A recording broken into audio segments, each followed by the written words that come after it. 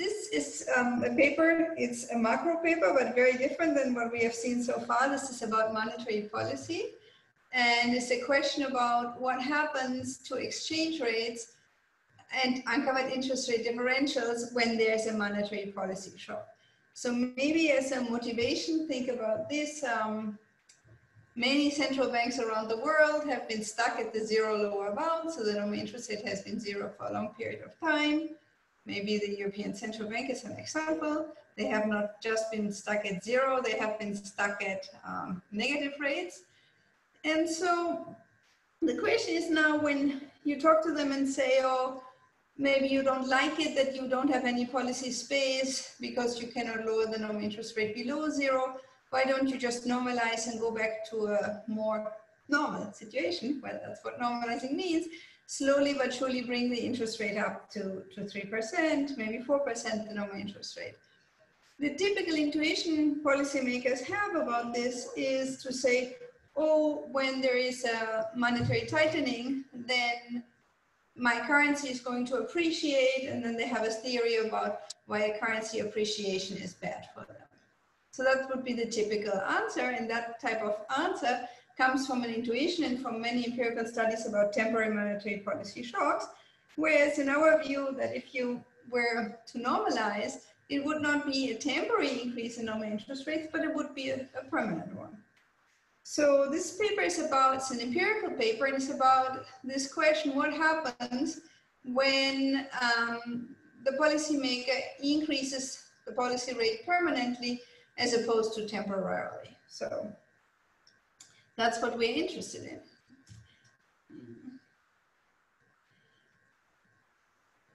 So as a comment on the existing literature, there are many different ways to identify monetary policy shocks, but typically what people think about is always a temporary monetary policy shock. So there's a temporary tightening or a temporary easing.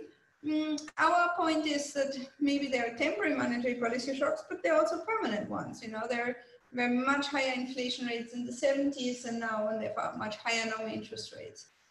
And then this paper is a follow-up or very related to a solo paper by Martin Uribe. Oh, I should have said that at the beginning. This is joint work between Martin and myself. And he has shown that he has looked at the importance of permanent monetary policy shock in the United States.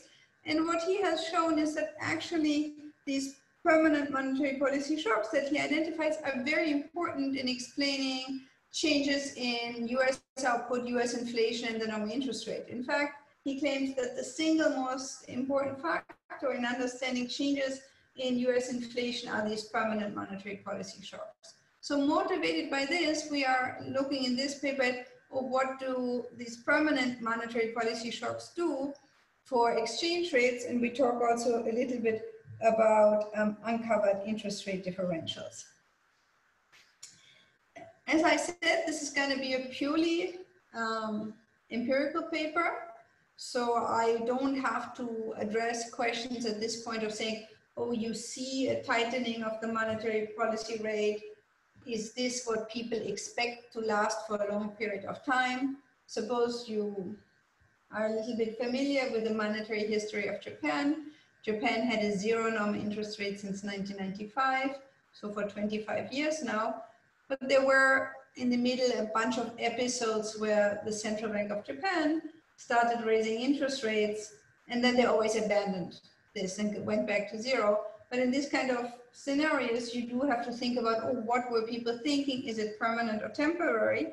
And we are not having a model here, or a structural model, we're just having an empirical analysis of this case. So what do we find? We find that there's sort of a big difference in the sign of the impulse responses for transitory or permanent monetary tightening. So if you have a permanent monetary tightening, then the nominal exchange rate depreciates.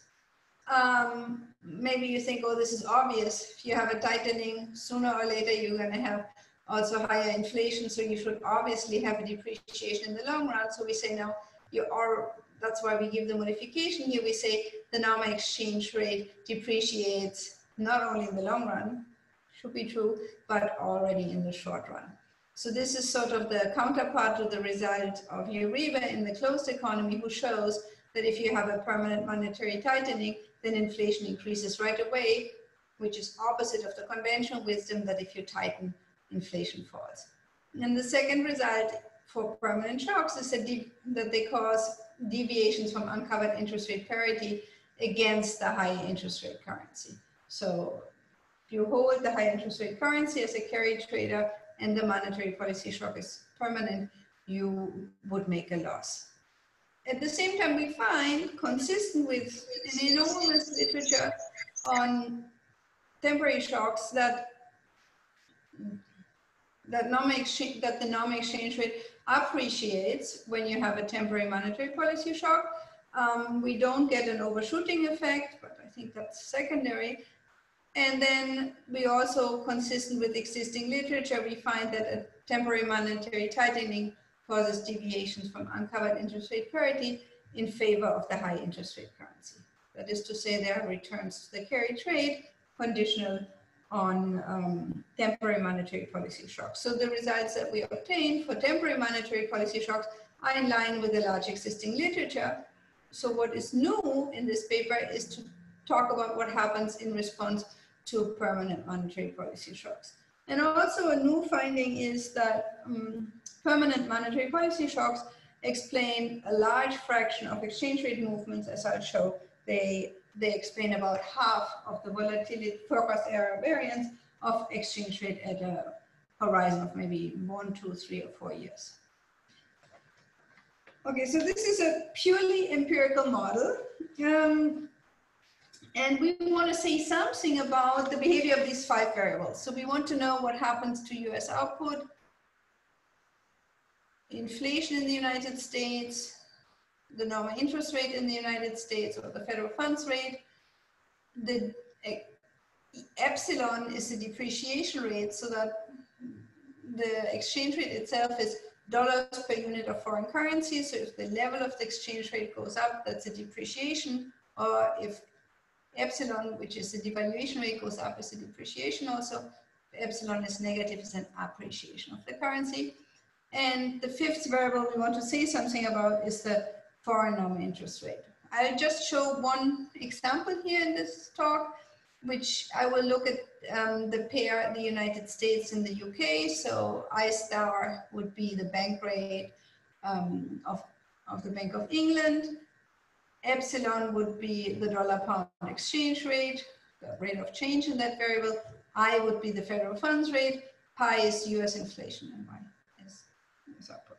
So we want to know something about permanent monetary policy shock. And the way we model this is to say we have a bunch of latent variables that are stationary. These are these variables that have hats on top of them. Y hat, pi hat, I hat, epsilon hat, and I star hat. So these are all non-observed and stationary. And so what we are saying is that output, the stationary variable Y hat, is the deviation of output from its permanent component.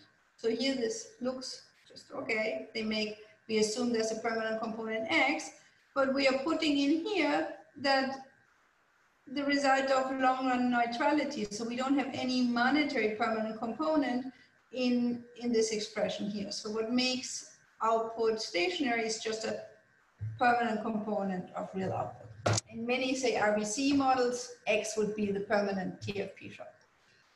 Inflation itself is non-stationary, but it has a permanent component, which is the whole topic of this paper, which is this XMT, which is the permanent component of the US monetary policy. And so what is stationary is the deviation of actual inflation from its permanent component. In the 3rd line, we have the normal interest rate. And so we want to impose that the Fisher effect holds in the long run. How do we impose that? We say that the normal interest rate is also co-integrated with this permanent component. That is to say that the difference between the normal interest rate and inflation is something stationary. And so we know if you try to approximate the long run with long time averages, we know that the difference between the normal interest rate I and pi, say in the cross section of many countries, is not much affected by whether the country is a high inflation or low inflation country. So here, this assumption that they are both co-integrated with this permanent component is just a reflection of the fact that I think is very little controversial, that in the long run, the Fisher effect holds.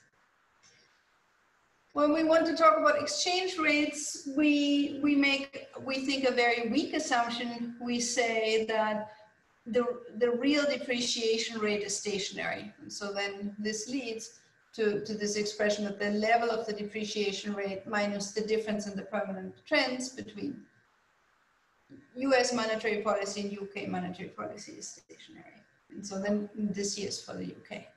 So this paper is about trying to estimate this XM.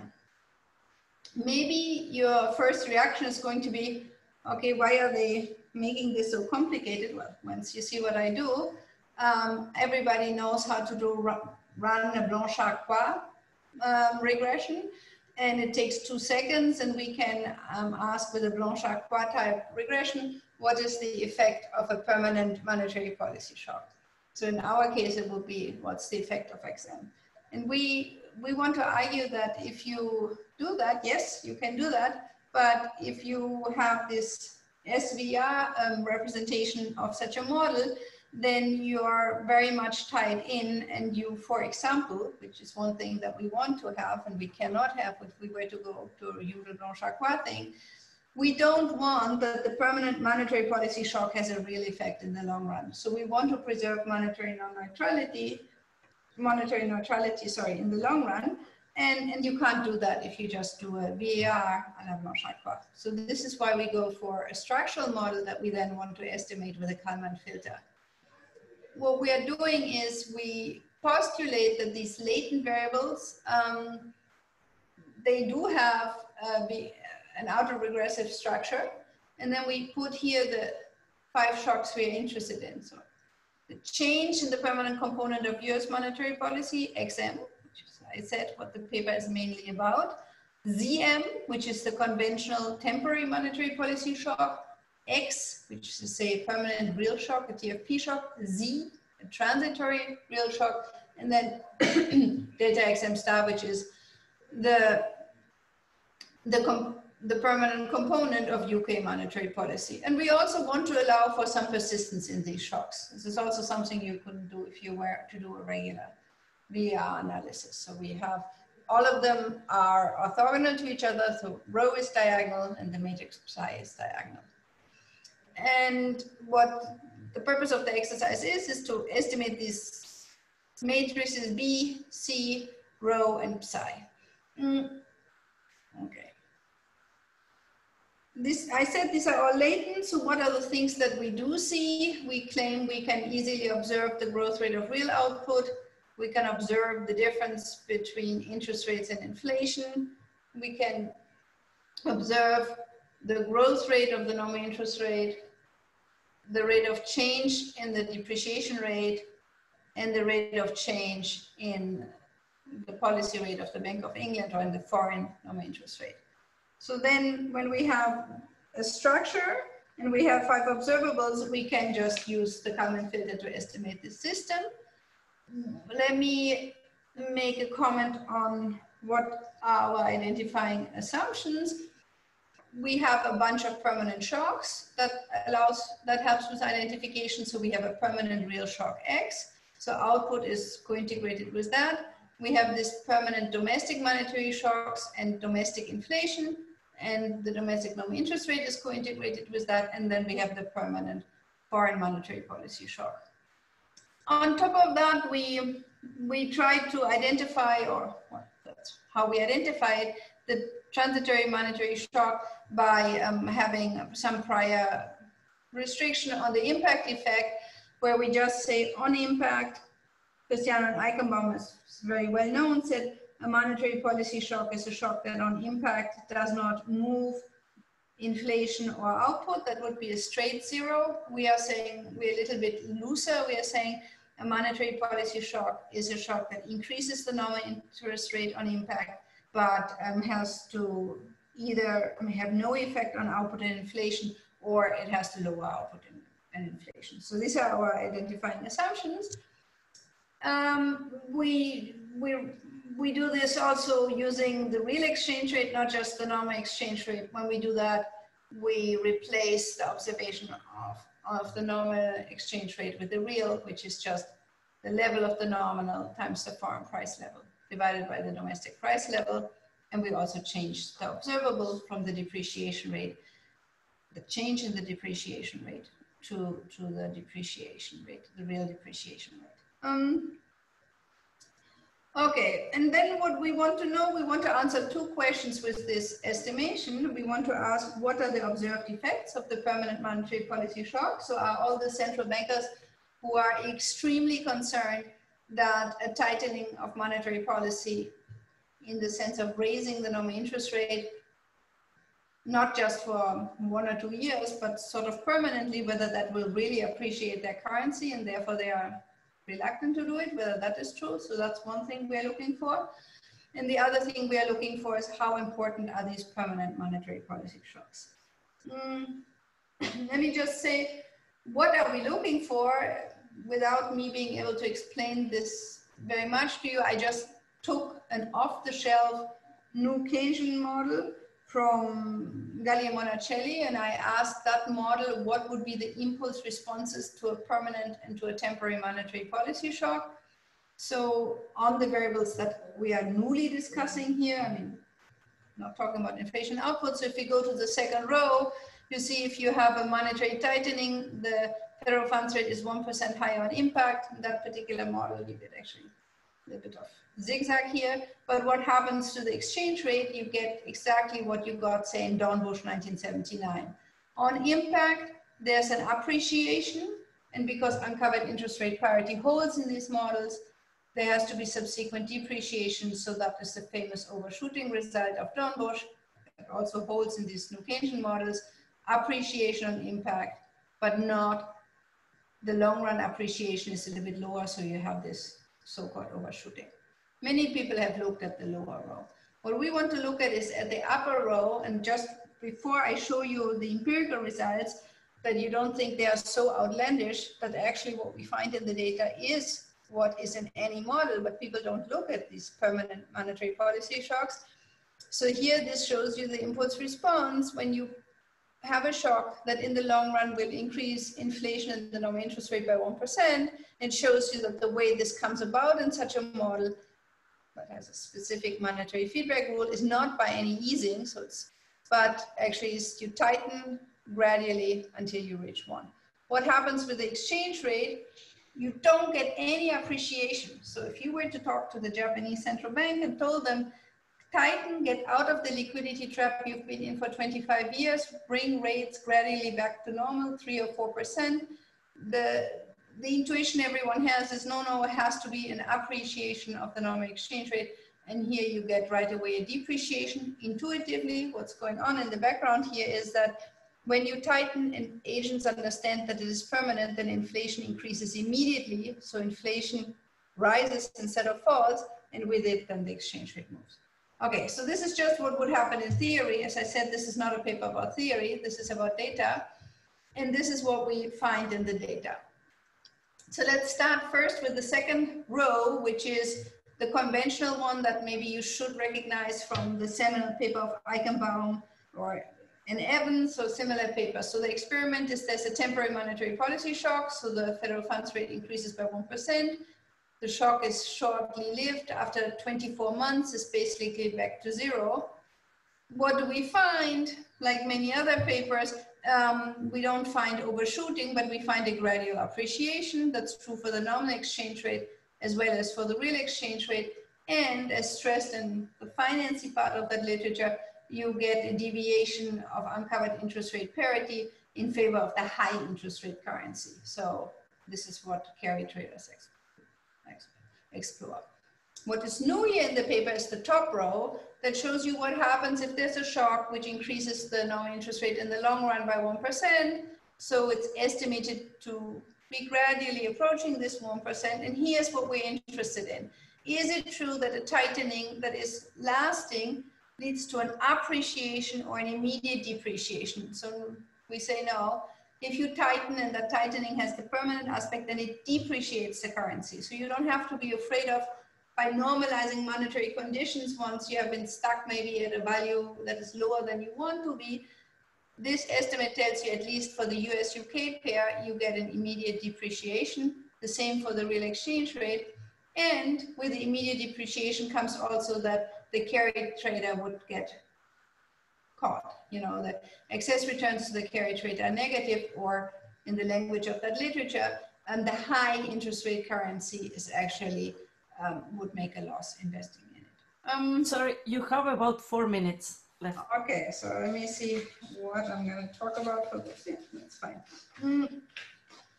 So one question is, we have this abstract thing, what is the permanent component of monetary policy, and a shock to it. So we try to smooth it out from the Kalman filter. So in this picture, you have one super ziggy-zaggy line, which is the inflation rate, is monthly inflation, US monthly inflation, and the blue line is the permanent component. And so when were there big swings in the permanent component of your inflation? So here's 1980. So this was the big Volcker disinflation. You see that the permanent component very quickly declined between 1980 and 1984. Some further declines from 1990 to 2000. And then I think this is sort of interesting, is that our estimation basically says that the permanent component of US inflation stayed pretty much stable between around 2 to 3% throughout the Great Recession. Here, this little part is the Great Recession, until maybe 2012. 2012, the US has been 4 years with a zero normal interest rate. The recession was over in 2009, and you see that is the moment, 2012, when the US kept interest rates at zero. This is when you see the permanent component coming down, down, down, down. Here's the inflection point of the permanent component of inflation, which is exactly the moment in December 2015 when the US tightened again. So this is the permanent component we get out of there. We think it looks very reasonable. If you had done an HP filter, you get like some of the work of Pablo Nicolini looks very similar. Of course, he just does an HP filter, and so he can't look at these impulse responses. Then the last claim we had made is that, are these permanent monetary policy shocks important? So we find that they're really important for inflation, and this is the last result I want to advertise. For the level of the nominal exchange rate, the domestic permanent monetary policy shock and the foreign permanent monetary policy shock jointly explain almost half of all the 12 months ahead forecast error variances of the dollar-pound exchange rate. So this is, for this variable, a very important shock. Okay, since I ran out of time, let me quickly conclude. So the innovation in our paper is to allow for this permanent monetary policy shock and try to estimate them, and at the same time estimate transitory monetary policy shocks.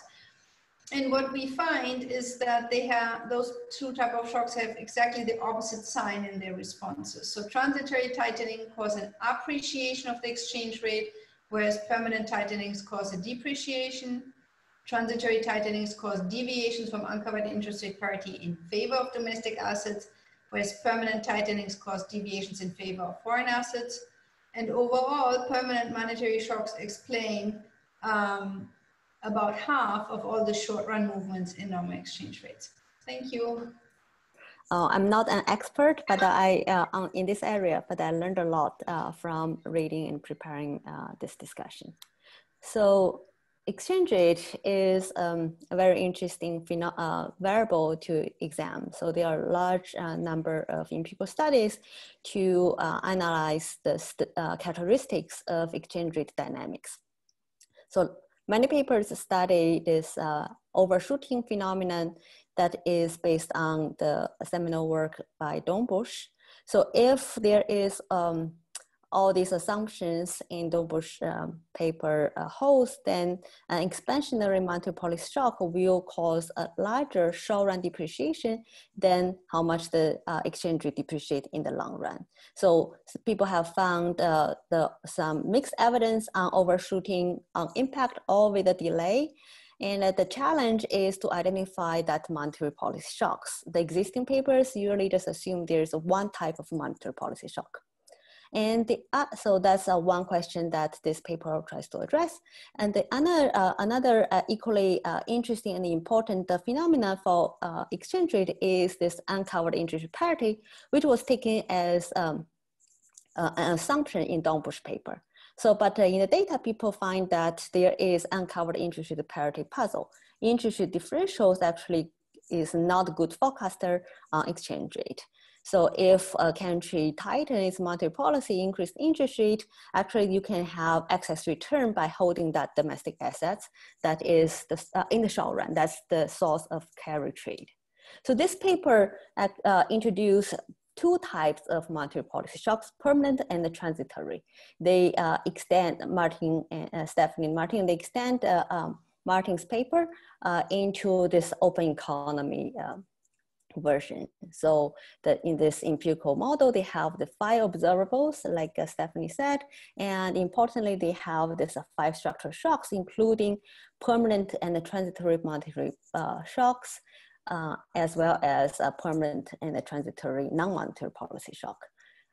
So they use the Bayesian estimation to estimate this model in state space form. And the important identification assumptions are based on some co-integration assumptions and the sign restrictions for the transitory monetary policy shock. So I'll just quickly summarize their main findings. They estimate this empirical model based on the data for US and UK pair, as well as US-Japan pair, using the monthly data from 1974 to 2018. They find that first, to answer the first on Dornbusch overshooting result, they find actually there's no exchange rate overshooting in response to both temporary shocks and the permanent monetary policy shock. And second, they find that regarding the UIP puzzle, there is, they support this kind of positive UIP deviation in favor of domestic asset if the monetary policy shock is transitory, but the permanent monetary policy shock generates the opposite result. And well, that is really interesting and important, especially that they show the permanent monetary policy shock can explain a large fraction of the movements in the exchange rates.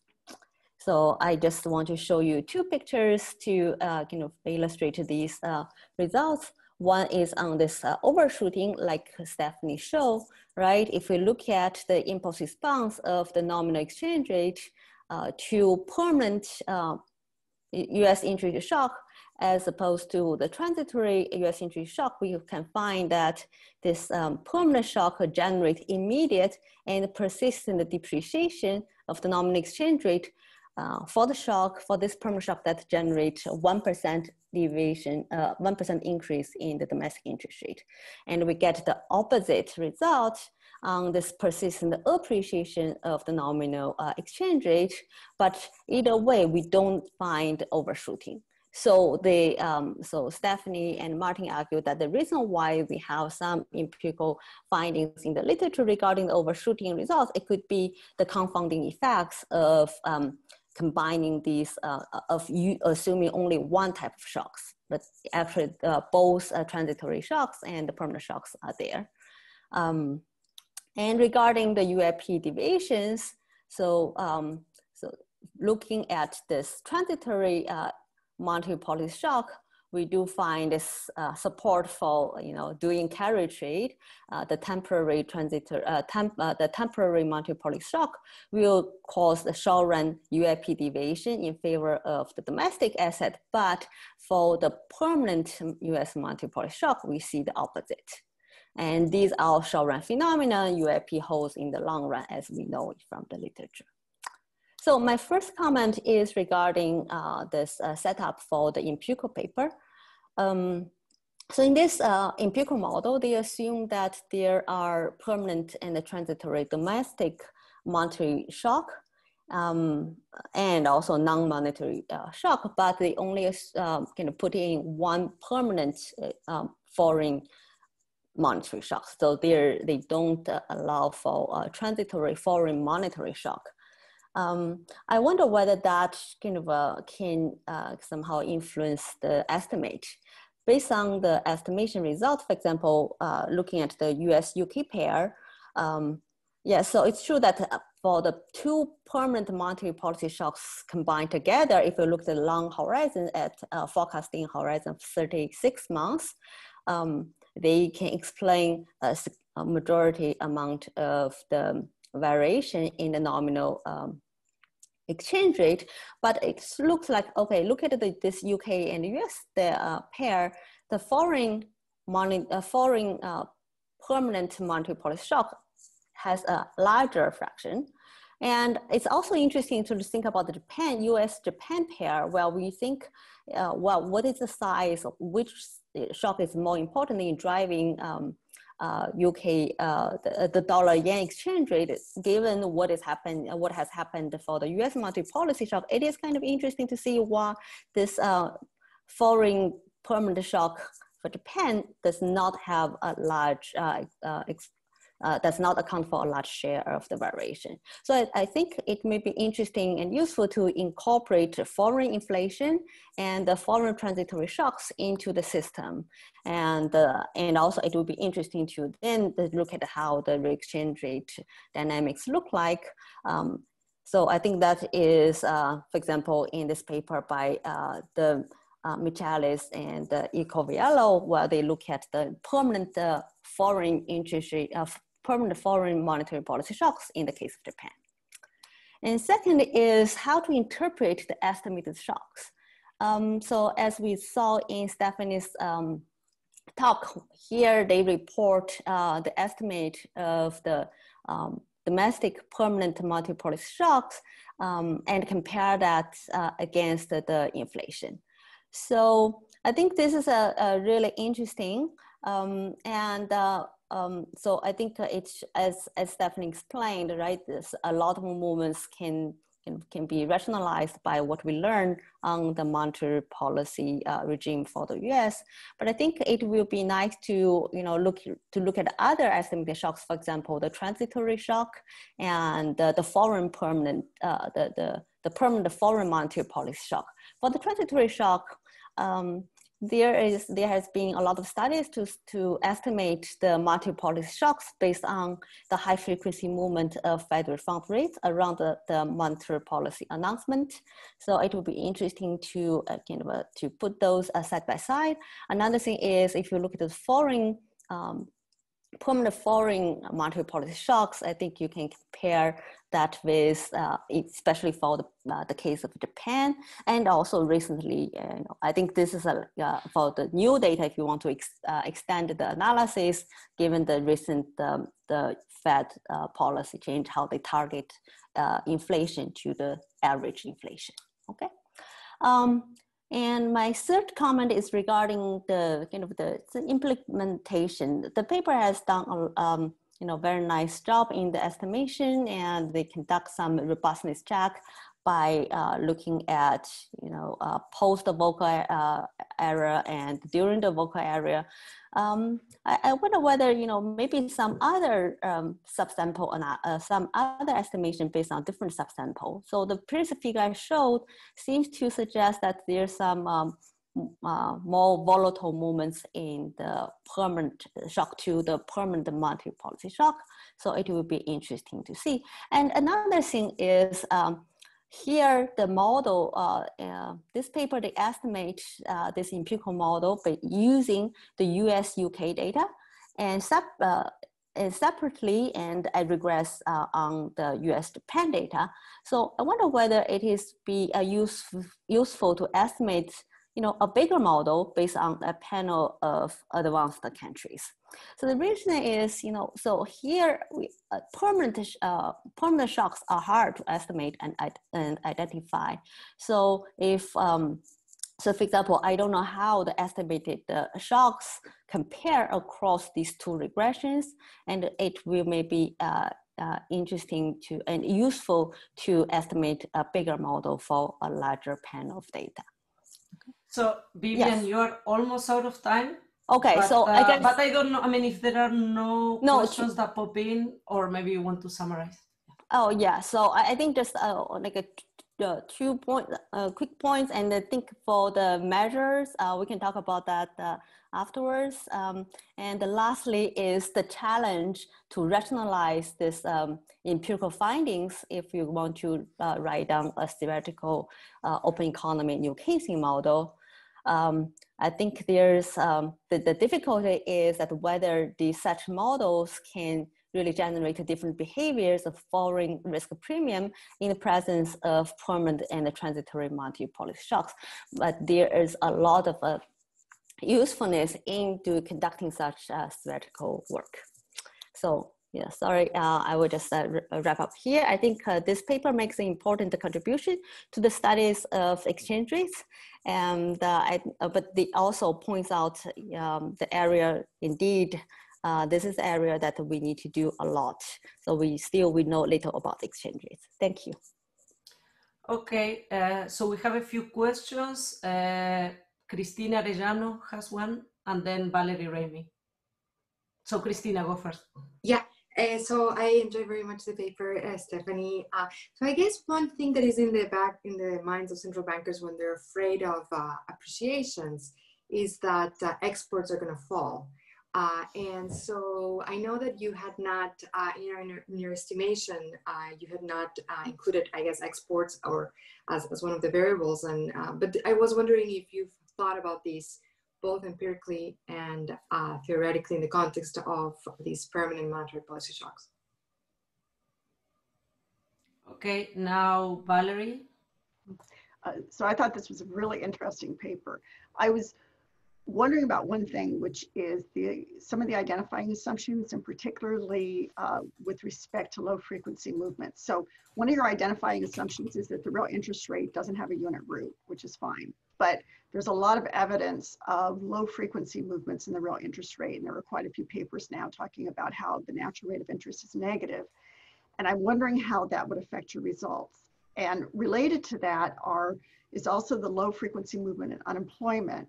And I'm thinking about Giorgio Primacheri's 2005 RE Stud paper that found that it was actually non-policy shocks that were leading to the behavior of unemployment and inflation in the 70s, the high unemployment and the high inflation.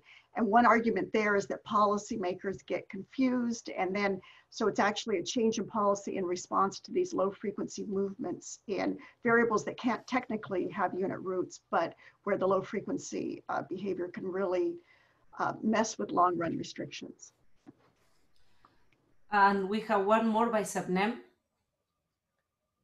Hi, okay, it's a very, very nice paper. I also want to ask something related. So do we think this paper in terms of like an advanced country historical panorama paper? Like, do we think this as US and, coming since 1970s with Volcker and then moving forward? I mean, if that's what we want to do, then I agree both with Vivian and Valerie that we really want to understand this, what is this permanent thing? So Volcker is fine, but I guess the next permanent thing is the new thing that we are just going to go through the next 4 years. Now we are going to have a permanently low interest. So it's very hard for me. I see your picture, it's beautiful, the blue and Kalman and everything, but it's very hard for me to associate those things with permanent changes, especially when in US monetary policy responds to domestic conditions, right? As opposed to an emerging market, if I want to think this in terms of an emerging market, then monetary policy directly responds to external shocks and to exchange rate volatility. And that can be combined, that type of a transitory response can be combined with paradigm shifts just because these are emerging markets and they are developing and all that. So So in that sense, how do we think this? And my final thing is also in this literature, again, going back to the advanced country literature, this literature, you know, this goes back to Dornbush and Fama and all that, and the whole empirical literature, it doesn't use expectations. UIP condition is a condition we write with expected exchange rates. And we have to measure it with expected exchange rates. I mean, Jeff Frankel made this point very earlier, and you know, it was there at some point, but then the literature completely forgot about it. But if you actually do use expected exchange rates, and in fact, now we are in this revolution in macro in terms of inflation expectations, why not use the expected exchange rate? If you do use that, none of these patterns are there. There's no such thing as high interest rate currencies appreciate. You do get all the right hum shape. You get all the right things in advanced countries once you use the expectation of the exchange rate. So what do you think on that? I would like to get your thoughts on that. Thank you. Okay, if we don't have more questions, so Stephanie, the floor is yours. All right. First of all, thank you very much, Vivian, for your many comments. And Vivian also had asked me for some data, and I'm sorry I couldn't produce all of it. So yeah, Vivian's first question was, why do you keep the model so small? You have 5 variables. So I think she asked it in 2 ways. She says, first of all, why don't you also include foreign inflation, but more substantially? She said, you know, you are trying to characterize a US temporary and permanent monetary policy shock. So it better be the case that you get the same version of that shock, whether you make the second country Japan or you make the second country the UK. It shouldn't be true that the US monetary policy shock changes depending on what you use as a variables, right? So the answer to this is, we are revising the paper right now. So we have included, Vivian, a bunch of more variables, or 1 or 2, so we can get better measures of the real exchange rate. But estimating a model with OLS and putting a Blanchard-Croix condition takes, I don't know, on my machine 2 seconds. And what I'm doing takes on my machine 24 hours. So, or sometimes because, you know, with a Bayesian estimation, you have to first find the optimum is very slow. And so you have to think very hard before you press enter, what version of the model do you want to consider? But I agree with you. If I had a faster way how to do the Kalman filter to estimate that model, I would like to do exactly what you say, Vivian. I bet I want to get the same monetary policy shock across. But currently it goes beyond the bounds of our computational ability to do it in a reasonable amount of time. So we don't know how to do it. Okay, and then there was, your second point was, what is this permanent component XM? And I think Stepnem also said, please, I mean, I can see that you show me a graph and it looks sort of nice, but I want to have an interpretation. What is it? So as I didn't have time to show you, but you can suppose, as I said, if you just go and try to get the permanent component in a very econometric way, say you take the HP filtered permanent component, you get pictures that look very similar to what we identify as the permanent monetary policy shock. And so then comes, I think, more philosophical question, what determines this permanent component of monetary policy? And so there I would say we are very radical monetarists. I mean, I think in the long run, inflation is always and everywhere a monetary phenomenon. So I don't go with one of these things, oh yes, you know, like inflation is this thing that moves by itself and the poor central bank is trying to nudge it around so that the distortions in the economy are minimized. I think in the short run, yes, we have normal rigidities, we have other frictions in the economy, but in the long run, it is what the central bank is doing. And you know, if you want to have my comment, maybe I'll be super wrong. Everybody can replay it how I was missing the point. But what the Fed just announced is basically going for 0 normal interest rate for 3 or 4 years, right?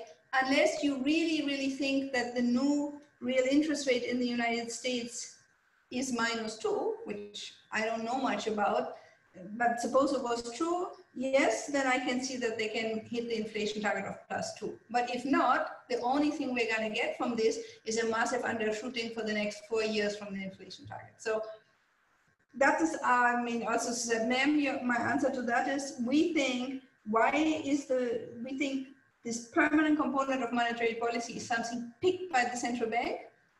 Why they don't keep it nice and solid, I don't have a good answer for that, but we don't think it is something fundamental in the economy moving, that is moving this. We really, I mean, that's an interpretation. It's not something I test, it's more an interpretation.